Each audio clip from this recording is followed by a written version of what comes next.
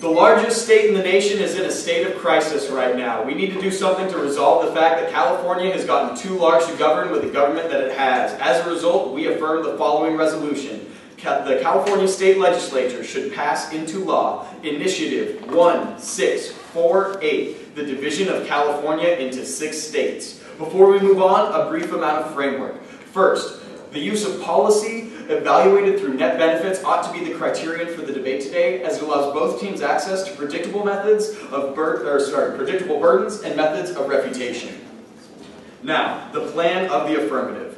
The California State Legislature should pass into law Initiative 1648, the division of California into 6 states. It's the resolution. We just want to do exactly what we were told to do.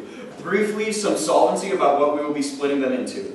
There will be 6 states: Washington, Jefferson, Central California. Oh, according to the Washington Post. Sorry, Jefferson. And that would be weird, 2 Washingtons, right? According to the Washington Post, it would be Jefferson, Central California, Silicon Valley, Western California, Northern California, and Southern California. Excellent. That's what we're talking about today. So now, the first advantage to doing this, that would be resolution of our infrastructure problems. The first advantage is infrastructure. My ASA point is the status quo. The first argument here is that all of California is facing a crisis with its hospitals, schools, roads, all of which are falling apart. The fundamental infrastructure underlying the basis of California is old and aging. Furthermore, if you looked at 2011, there were 5 million houses between the states of California and Arizona during the major blackout that lost power as a result of one switching station going into a crisis mode. This is a problem that we see pervasive throughout the energy industry in California, where blackouts are becoming more common as our energy infrastructure ages. According to the American Society of Civil Engineering's report card, California's infrastructure is graded a C, meaning that we are on track for, or we need to be on track for replacement, however we aren't right now. Moreover, the average age of electrical transformers in California is 42 years old. However, they only have a service life of 30 to 35 years, means that we need to replace these immediately.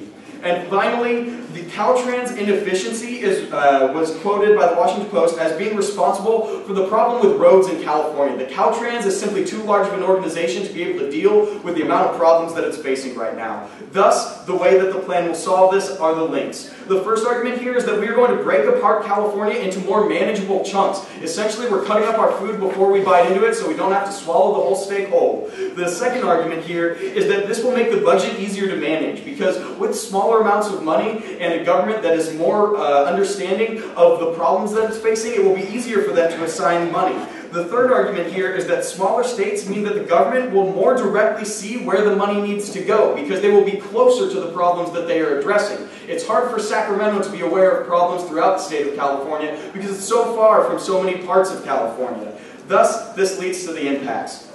The first argument here is that the failing infrastructure in California is poised to lead California into an economic decline. The best way that we can resolve this is to make California more manageable. The little a argument here is that infrastructure is key. This slows the economic velocity within the state and leads to losses that are irrecoverable. When the power goes out for businesses all across the south of California, they are no longer able to participate in business on days that they can't go back to once the power comes back on. If you're a manufacturing company in Southern California and you lose power for a week, you have forever lost that economic opportunity. The little b argument here is that this leads individuals into poverty. When there's lower economic activity, there's less money to be spread around for these individuals. This means that these individuals face a form of structural violence where they are forced to make choices between basic necessities like housing and food. This type of poverty is cyclical. Once these individuals fall into it, it is incredibly difficult for them to get out of this cycle.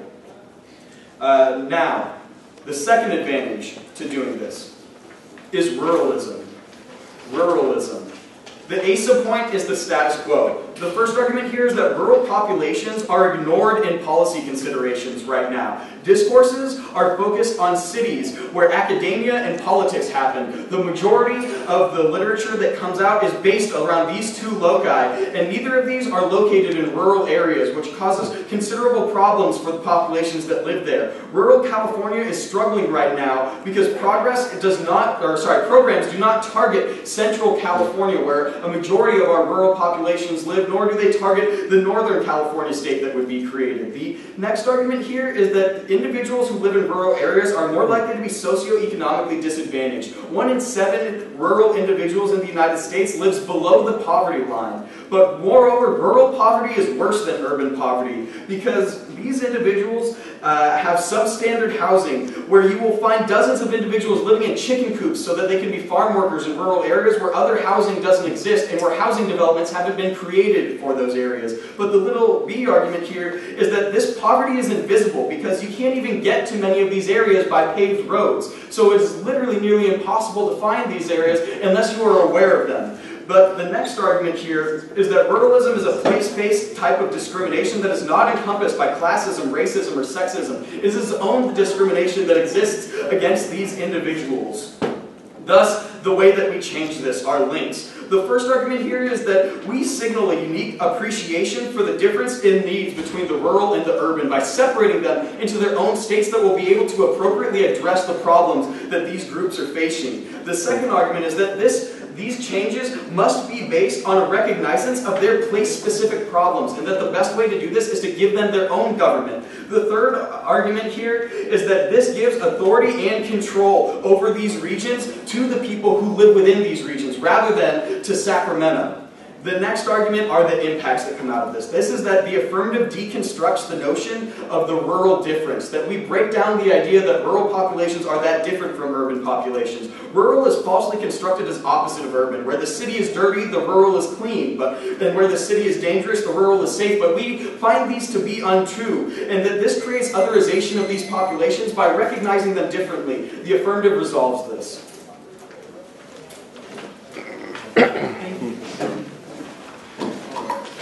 The order is just going to be one new sheet of paper on top, and then the rest of the case.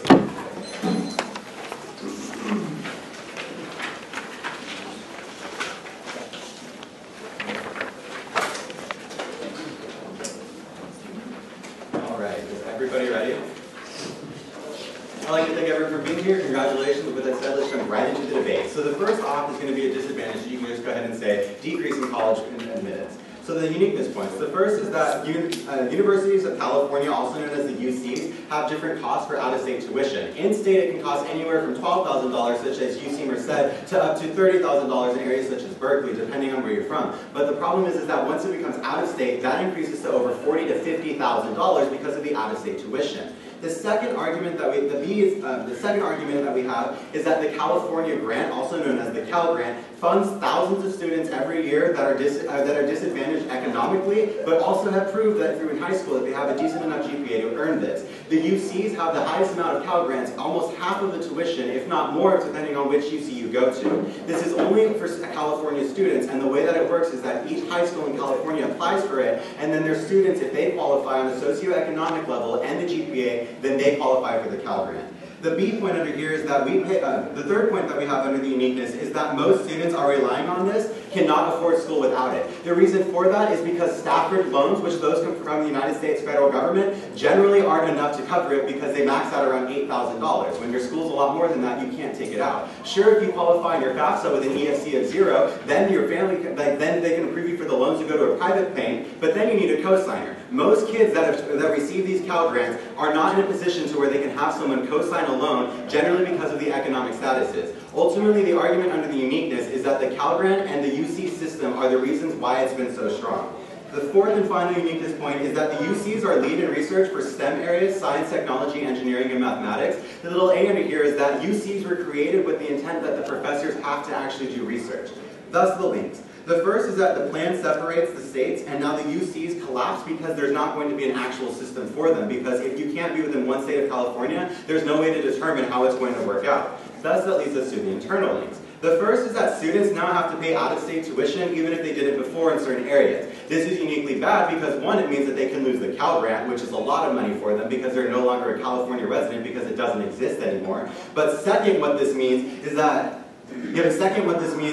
they probably wouldn't be able to afford to go to the school because they wouldn't have enough to take out loans. The second argument of the internal links is that areas such as the Jefferson region in Northern California wouldn't have a UC in their state. So all of the 6 regions that they label out, Jefferson region doesn't have a UC in there, even though there are 9 that exist within the state of California. Ultimately, our argument is that students that live in areas like these won't be able to get accepted to any of the UCs because they're not within a state where a UC exists. The third point under the internal links is that students won't be able to afford to pay for this, which means that they're either going to, one, have to switch colleges, which is really difficult because they usually have to take off more time, especially when you come from a state school transferring somewhere else because not all of your units transfer. But the second reason why this is really bad is because debt is really bad. Now let's get into that. Thus the implications. The first one's going to be that of poverty. So you can cross-apply a lot of the warrants that they were talking about why poverty is bad. Living 1 year in poverty decreases your lifespan about 7 years on your lifespan expectancy, but ultimately poverty is really bad because it means that you can't provide the basic necessities.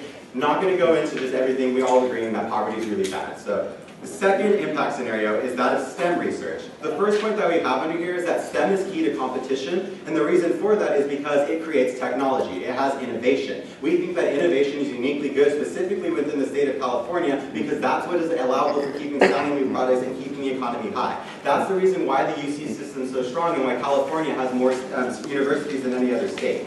With that said, let's jump onto cases. Start from the top, and we'll go down a couple of reasons why as in turn. So on to Advantage 1 when they talk about infrastructure. So the first point, when they say that California is facing a crisis and it's falling apart right now, my first response to this is turn. That by fiating the separation of 6 states, these different departments aren't going to have enough of infrastructure that's established or a government that's established in each state in order to make these in order to solve for these problems. The little A under here is that LA, Los Angeles, was specifically concerned about this because a lot of their ties that they have with different companies that are within California right now, but that would be in different states that were happening post-plan. Therefore, so we can see that the turn is that it's just going to make it a lot harder for them. Drop down to the link level where they say that it's going to be in more manageable areas and the budget is easier to manage. They talk a lot about the impact scenarios when they go into these rural regions, specifically in Central California. The argument against the turn is that I'm going to say that the uniqueness overwhelms the link, but what's going on in the status quo. If these individuals in these areas are so poor, they are not going to have enough money when you separate the states for the governments to do anything for them. They're going to come up here in the MG and start arguing about how, it's not just a rural state, it's going to have some urban parts to it. Our argument is that if they haven't done anything now, it's probably going to be even harder when you decrease their budget because you make most of California separate. So that's where you're going to see that the uniqueness overwhelms the links and they're not going to have any, they're not going to be able to solve for their impacts. Now let's go on to the impacts. When they talk a lot about infrastructure, the argument that we're making is not that infrastructure is bad, but they're going to lose on a time frame deficit because infrastructure takes a lot of time. Second of all, you can also cross-apply this argument to the uniqueness overwhelms the link because what we're seeing here is that it's really expensive to build infrastructure. Therefore, the idea that they're going for is more long-term, but we think that this is really bad, especially when you divide it into 6 different states and that instantly puts people into poverty and causes a lot of people to drop out of school. We think that this is worse overall in the long run, even though we should do something about infrastructure. We just think that this isn't the way to do it. On to Advantage 2. So I want you to drop down to the link level. The first area, I'm going to put a turn here. The first part over here is that Central Valley will become the poorest state in the country, which if we were to pass plan. This has been proven. They also even cross-apply their warrants for this when they're saying that the rural areas, specifically in Central California, thus that would prove that this would be the poorest state in the United States. We think that this is really bad because that leads us in direct impacts of poverty. That means that Central California now has to help all of the people that are in there. That means that they don't have the rest of the money to start helping out those people. But the second reason why this is really bad is for that of agriculture. We can see that when you start to separate it, it's a California legislature law that puts these limits on what types of fertilizers Bakersfield and Fresno are able to use. But the problem is that Bakersfield and Fresno don't want to use the ones that the state is recommending them, that is requiring them to use. They want to use others that have nitrogen nitrogen gas in them, which is really bad because it starts to run off and erode into the drinking water. We can look to areas such as the Kern River, which is the most dangerous and one of the largest rivers in the state of California, specifically in the Kern County region, which includes Bakersfield. What we're going to see that happens there is there's not going to be enough to salt back for it. Because we use this for drinking water, which means that when you run off into it, that means that those chemicals that are coming from that enter your body. This is uniquely bad when the World Health Organization states that 80% of all sickness and disease in the world is caused by no access to clean water. The second argument that I want you to drop down, the last argument that I want you to drop down to is just going to be the impact level when they say they break down the difference between rural and urban. The argument that I want to make here is that this isn't going to be a reason to vote for the affirmative at the end of the debate. They've educated us on here, but they're not going to win with the critical impact about how they've just discussed the differences between the two when you're not actually going to solve for it. Poverty about how other creates authorization. Okay, so, and then drop back to the impacts of poverty. I guess you can put this back on the disadvantage. So poverty is uniquely bad because, on that turn, sorry. So to impact the turn to poverty, poverty is uniquely bad because it leads to forms of otherization. This is true because as we can see within the status quo, there's a separation that already exists. This is uniquely bad because we can just cross-apply the instances of that. As more people enter into poverty, it's going to be the same dynamic of where we just ignore them like we are right now in the status quo. And as for those reasons, Caleb and I urge a negative vote. Thank you.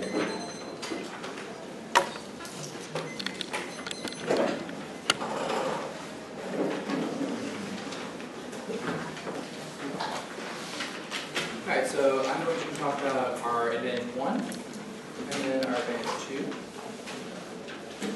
and then the disadvantage.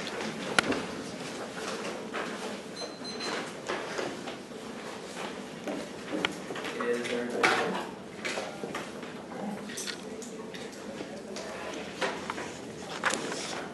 When considering your ballot at the end of this round, you need to consider a few things. One of the first things you should consider is the level of the infrastructure of the state of California right now. You can look at all of the statistics we give you out of Jacob's speech that talk about how California's state infrastructure is currently collapsing and how we need to take a radical new approach not only to redesigning a lot of these problems, but also in order to generate new revenue in order to allow for the resolving of many of these issues. Most of the arguments that the negative has given you do not interact with this discussion.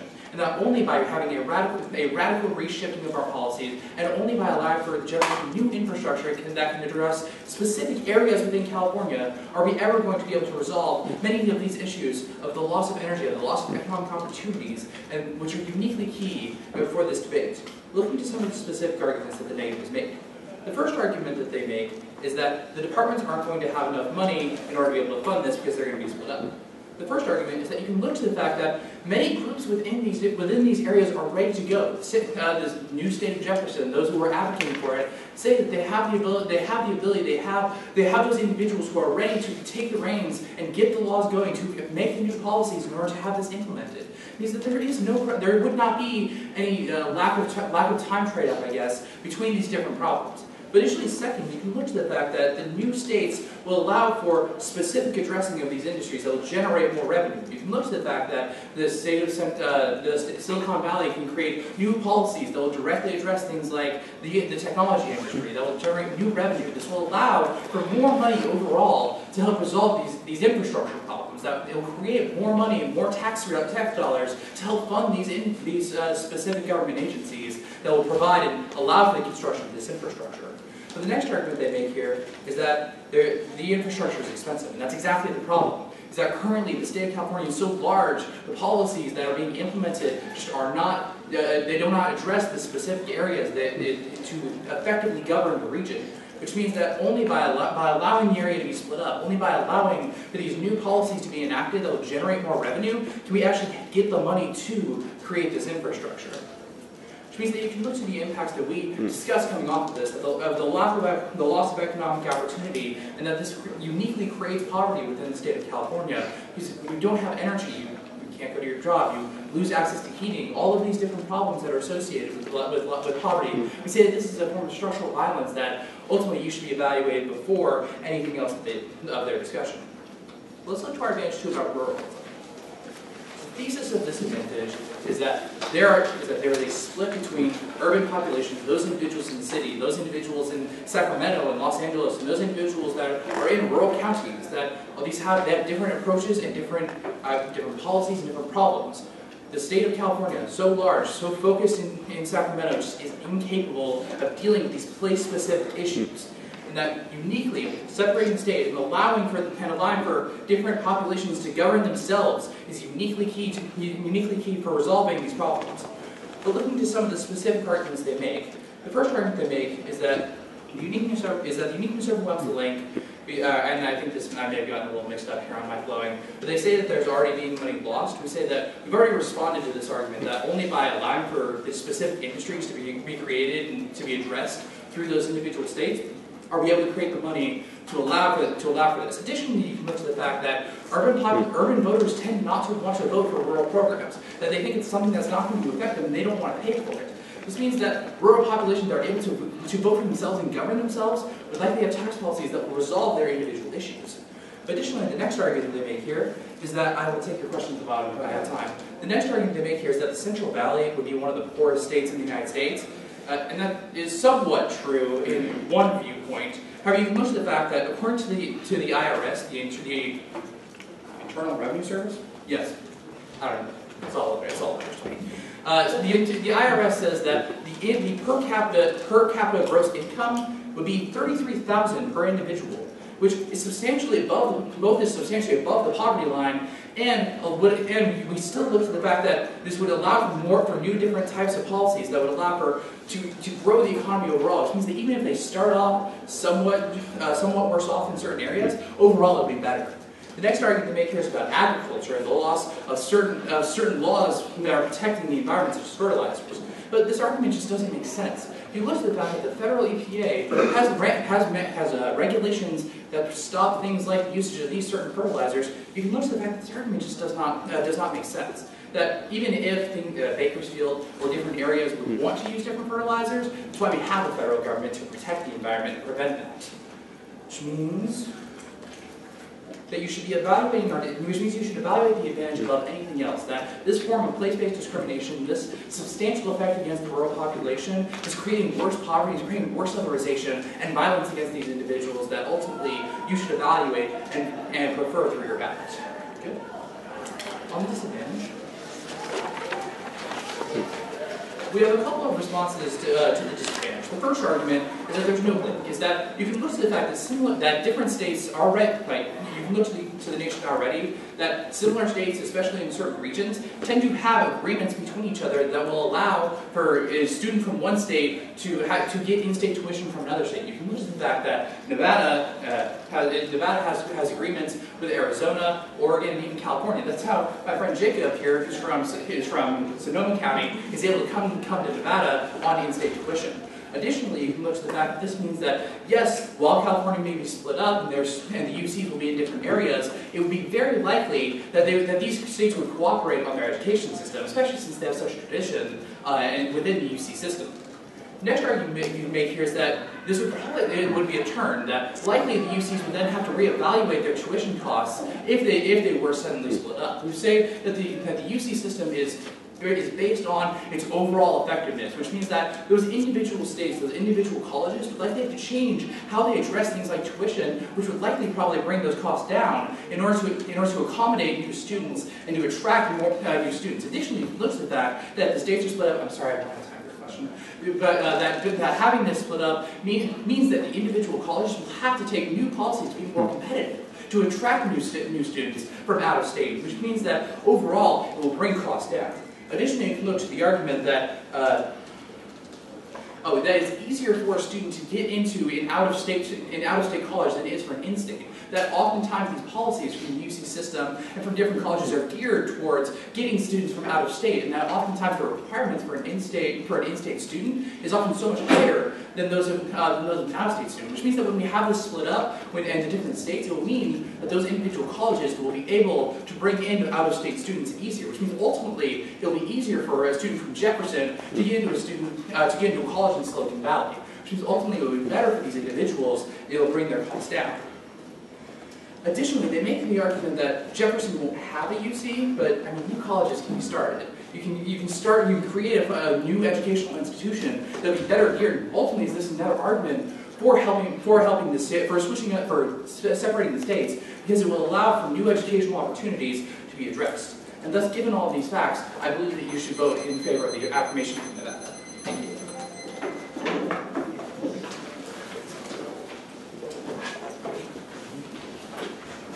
Alright. The order is going to be disadvantage on top, advantage 1, and then advantage 2. You okay?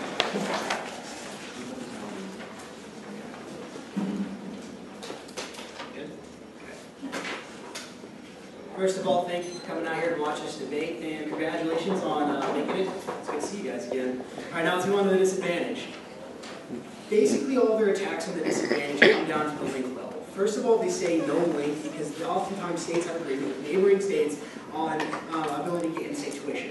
First of all, this is not always true. There are a lot of states that don't have these agreements with people. And if anything, it's one college that, scratch that. But also, if anything, this does not help cover states like Jefferson who might want to go, like if a student in Jefferson wanted to go to UCSD, all of a sudden those states are no longer neighboring each other, which means students in Jefferson are not going to be able to get that in-state tuition for a school like UCSD that's in Southern California because they're not neighboring states. So what you see here is, if anything, these only really help states that are close to each other. And then also the next argument is when you read if you actually read California literature, this is one of the major things that California schools have been voicing as an opposition, because all evidence points to the fact that the UC system does not offer these in-state tuition programs, which means that whenever you look at how the UC system has operated with other states, a lot of times they don't offer in-state tuition from schools from students from other states. So which means they're not going to get the in-state tuition, and students are still not going to be able to afford the schools. The next argument they talk about is how the UCs would cooperate within the system. Did you have an argument? They just said it's easier to get into schools. That's not true. But go to the Cal Grant and saying that it only has so much money because California is so big. Yeah, and also the Cal Grant only has so much money because California is so big. At the point that you split up California, you lose that money, which means students who are not typically able to afford a UC, even in-state tuition, without the Cal Grant are still not able to go. Which means that at the point that you lose the Cal Grant, the internal link still stands strong because they're still not going to be able to afford to go, because that major funding mechanism of the Cal Grant that funds hundreds of thousands of students to go to UCs is no longer gaining access to that, which means the UC system is still going to collapse, and also students are still not going to be able to go to schools. Now, the next argument they make here is that as a term that this would actually cause the UC system to actually lower their costs. I have a couple responses to this. First of all, this is not indicative of how the UCs normally operate, as over the last 7 years, they've increased their tuition every year, meaning that their normal trajectory is to increase tuition, and then also the trajectory of college as a whole in the United States is to increase tuition. But then also what you're going to see here is by decreasing tuition, this would also decrease the efficiency of the school, because the reason that tuition is so high at schools that specialize in STEM fields is because they have bigger budgets that are necessitated because they have more expensive programs, which means that schools like UCSD, who specialize in biotechnology, are now going to have to cut budgets because tuition will be lower, which means if they are cutting these systems, or if they are cutting tuition, they're also going to have to cut budgets for programs, meaning that STEM is still hurt and the term still gives us access to our impacts, which is going to be insanely problematic for the affirmative team as they dramatically outweigh that of the affirmative case. Now let's move into the next argument, talking about how it's easier for somebody in state, or from somebody from out of state, to get into a UC system. First of all, this is inherently not true. If you look to the transfers that go to UCs, specifically schools like Berkeley that have some of the better reputations, a vast majority of their transfers come from in-state community colleges. Over 90% of their transfers come from in-state community colleges, meaning it's still easier to get in from California, but then also what you're seeing, it's still less expensive with in-state tuition, which means you're still relying, from out of state, you're still relying on a lot of scholarships and things, but in-state-wise, it's still easier to get in. But then the last argument is that new colleges can be started. My response to this is this doesn't matter because it takes time for colleges to gain credibility. The reason, which means even if they started a new school in Jefferson specifically, that school wouldn't be credible until 50 years down the line, until that school actually has the reputation of being able to get students jobs and actually have good teachers that can educate their students, and then also gets their rate of not tenure, but the rejection rate up higher enough and their acceptance rate down low. Until you can get to that point, your school has no credibility, and because of that, it doesn't matter if you go to college. If a degree is not accredited, it's still almost impossible to get a job. But also they do nothing to the impact level, which means we're still gaining full access to poverty as well as STEM, but I'll weigh that one advantage too. Now let's move on to advantage one.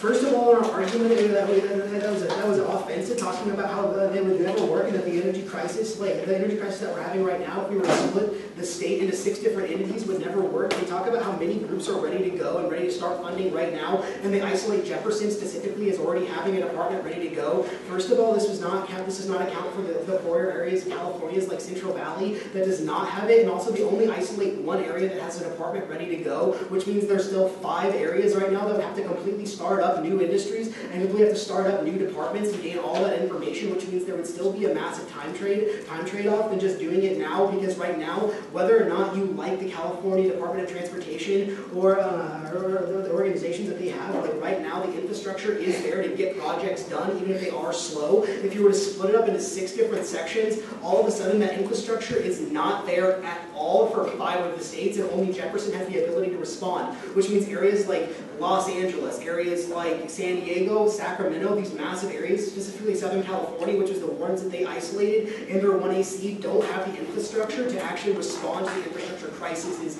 that they're having right now, which means the status quo solves better for this, and this actually functions as a turn because they actually slow the progress on infrastructure by splitting it into 6 states. And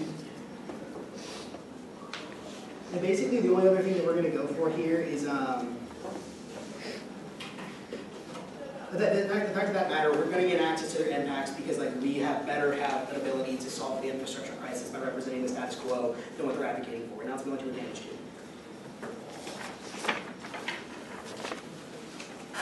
Go down to the Central Valley turn. They do not do near as much good, they do not do good enough work on this whatsoever. First of all, they talk about how it's only somewhat true because the IRS reports that 33%, the average household income is $33,000 per individual. First of all, the statistic is based specifically off Bakersfield, and the reason that the average is so high in Bakersfield is because there's a lot of oil jobs, but when you look to Central California as a whole, the GDP would be even lower than Mississippi and Alabama, making it the poorest state in the 50 states, and this is inherently bad. And first of all, because of poverty, when you look at this, and you look and you make it their own state, with the warrants specifically talk about how the social projects in the area would drain education budgets, meaning that the per pupil education funds drops dramatically, which creates another cycle of poverty because all of a sudden high schools in Central Valley completely dry up, and this is inherently bad for poverty. But then also when we're talking about agriculture, they say that the FDA has regulations for a reason. First of all, FDA has not banned nitrogen yet. That's still in the process of happening and probably actually won't happen because that's just how the FDA operates.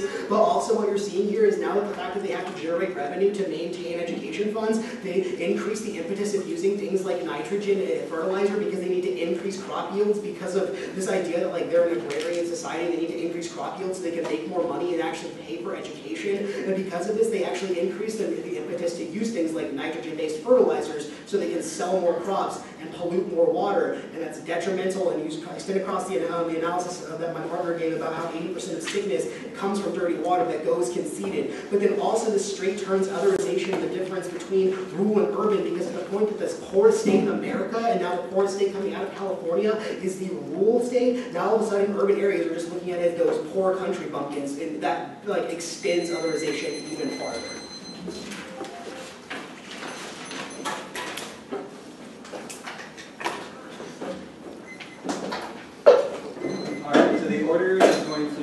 Overview, you can go ahead and flow it at the top of case, and then it's going to go advantage 1, advantage 2, advantage 3.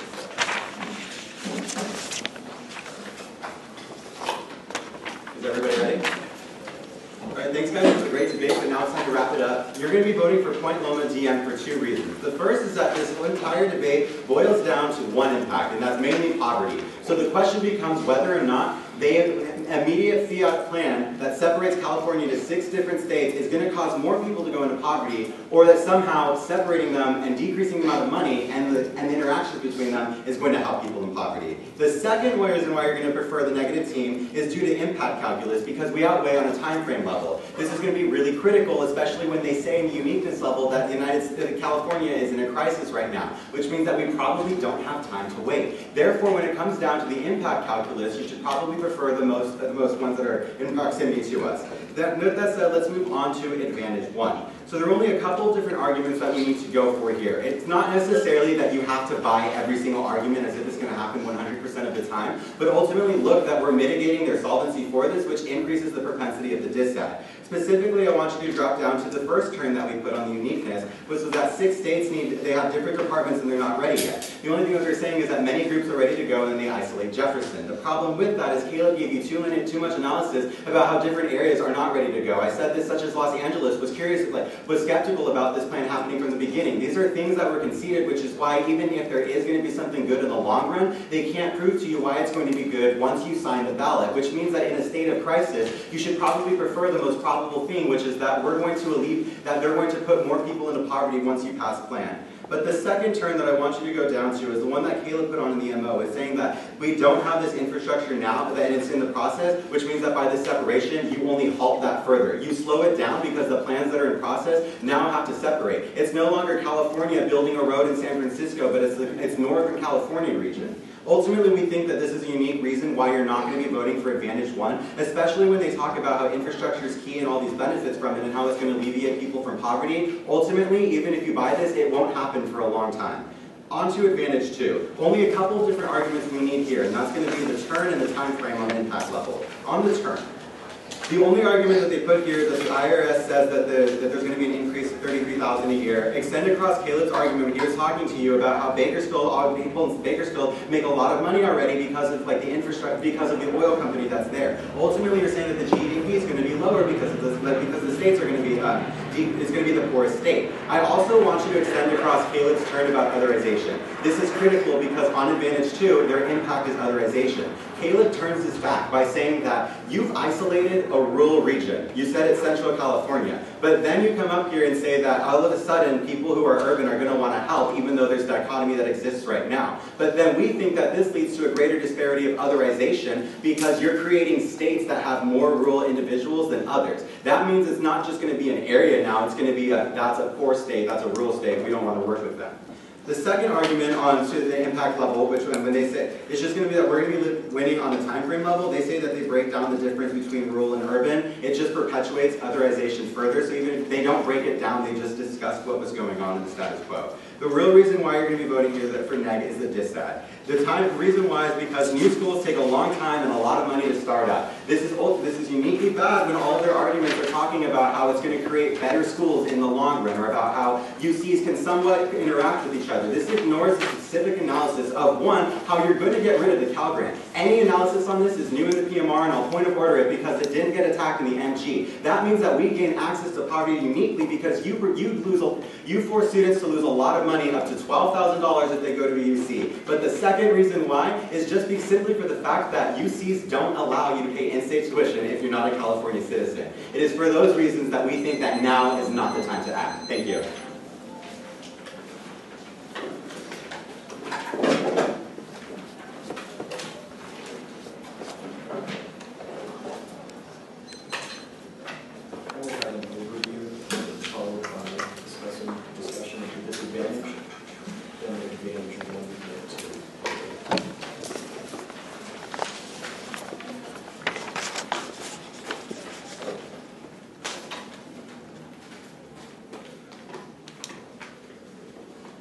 It will be a pretty easy ballot for Nevada CN today because my opponents have failed to show that the status quo, the world we live in right now, is going to be able to resolve the issues that California is facing.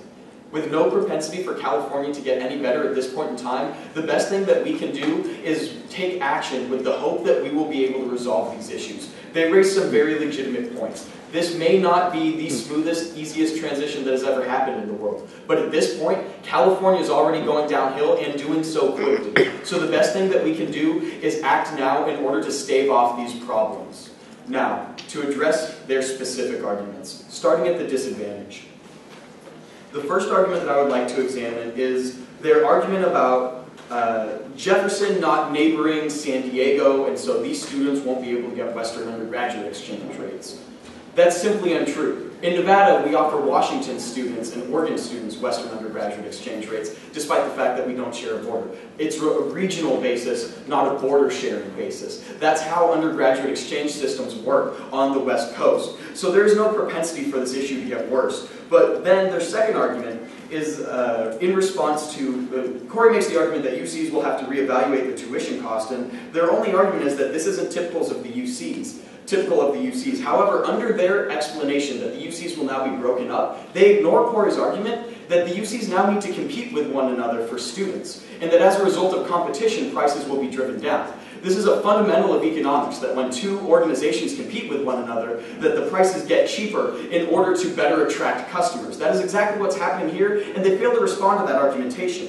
But then further, when we talk about how it's easier for out-of-state students to get admitted, all that they reference is transfer students to UCs. I was once a transfer student applying to UCs, and let me tell you that for freshman admits, it's far easier if you're out-of-state, because remember, they get a little more money for you, so they're more keen to let in an out-of-state student who's likely to throw them a few more dollars. That's what my opponents are failing to recognize here. And then the last important argument that they make on this sheet is that building up a reputation takes time, that UC couldn't start overnight. But remember UC Merced, who started in 2008 and already has a pretty good reputation? They're already sending graduates into places of employment who are doing great things for the world. Maybe they don't have the reputation of UCLA, but their graduates are still doing great things. So their argumentation simply falls flat on its face here. Now I'd like to talk about the advantage. They only make two responses to our first advantage about infrastructure coming out of their most recent speeches. The first argument that they make is that we're still not accounting for Central California. However, they are ignoring the fact that we say from my very first speech, which is that the infrastructure already doesn't exist there. The roads are falling apart. Sacramento doesn't recognize their needs. They don't have enough hospitals, and their schools are underfunded. This is what's happening today. They're trying to scare you with the situation that already exists. The best that we can do is take action to resolve this. But then the second argument that they made is that large areas like Los Angeles and San Diego won't be able to transition. However, Los Angeles alone, the metropolitan area, has 15 million people. They have one of the largest regional governments in the world. This probably shows that large areas like this... The analysis about Los Angeles having all these people is new. This argument wasn't made in the MO, it's made in the LOC and not responded to in the MG. I don't have it anywhere out of the LOC shell. I only have Keith, right? Caleb, I'm sorry. Caleb making the argument that Los Angeles and San Diego won't be able to make the transition. I have your argument as Al Lay's concern about companies. That's a panel. Consideration, I guess. I'm sure they've all figured that out at the time. But regardless of whether or not that argumentation was new, they're still not responding to the arguments that come out of the very first speech of this debate, which is that California's infrastructure is failing. When they don't address that, doing nothing gives us no hope at a better future. They haven't described why what is happening right now will resolve this. The only opportunity to improve this situation is coming from the affirmative. Now, on advantage 2. There are a couple of important arguments that I want to address here. The first argument that they make is in response to Corey's argument that Central California would actually still have a per capita income of $33,000, which is competitive with the national average for a state. Their only response is that this is based off of Bakersfield. However, if you read the article in The Economist where they pull the IRS data to come to this number, it's not purely based off of Bakersfield. It's a sampling of the cities that exist in Central California. The context-specific literature here says that Central California, while it wouldn't be as wealthy as Silicon Valley, first of all, already isn't as wealthy as Silicon Valley. That's no surprise to anyone. But second of all, would have enough wealth to resolve its own problems. $33,000 per capita is competitive within the United States. These individuals will be able to provide for themselves.